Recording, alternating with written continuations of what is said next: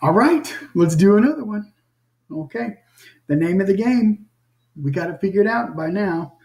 All right, figure out VA. Okay, so let's take care of that.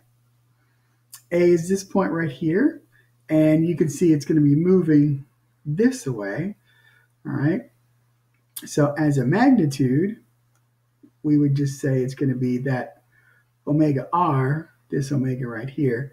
So we're looking at 12 times 0.3.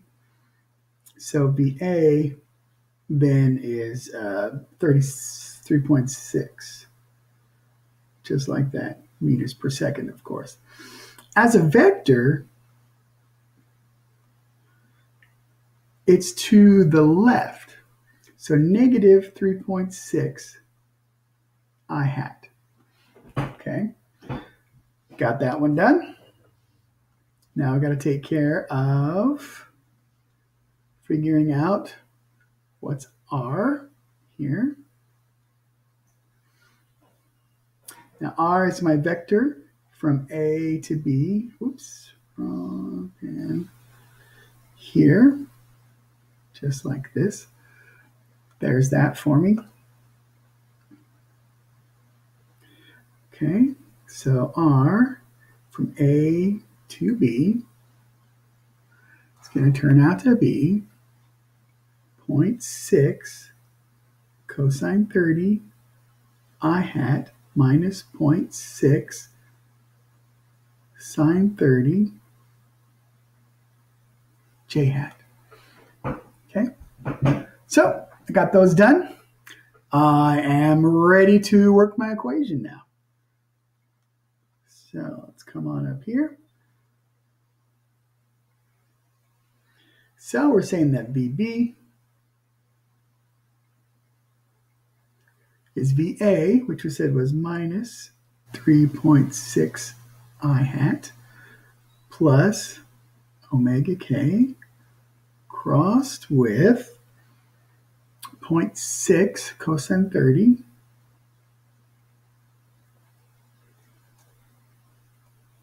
I hat minus 0.6 sine 30 j hat. Just like that. Okay, so we need to execute our cross product. So we get minus 3.6 I here. So we're going to have omega times 0.6 cosine 30.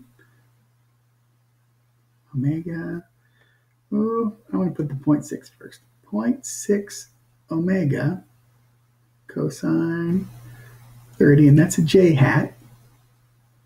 And then I'm going to have minus 0.6 omega sine 30. But my cross product with k and j is minus I. So I'm going to stick it in there like that. Just a little bit safer that way. And I think I could use a little safety tonight. Now VB, all right, we can split that guy up into a VBX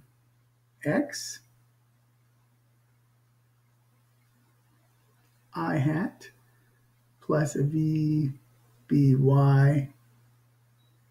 j hat. Then I need to look for my similar things. So here's my I's. Here, here, here, and here's my J's here and here. Okay, so now I split it into my two workable equations. So let's look at the I components. Okay, so I've got VBX is equal to minus 3.6. Minus times minus makes this next term a plus 0.6 omega sine of 30. Okay, and then my J, put that over here. And we're going to have VBY has to be equal to 0.6 omega cosine 30. Okay. And that's one of those things where I got to be a little bit careful. It looks like I might have too many unknowns, right? This guy, and this guy. So is that 3 equations and 3 unknowns? No, it's not. It's not. Because we know that VBX is equal to 0. Okay.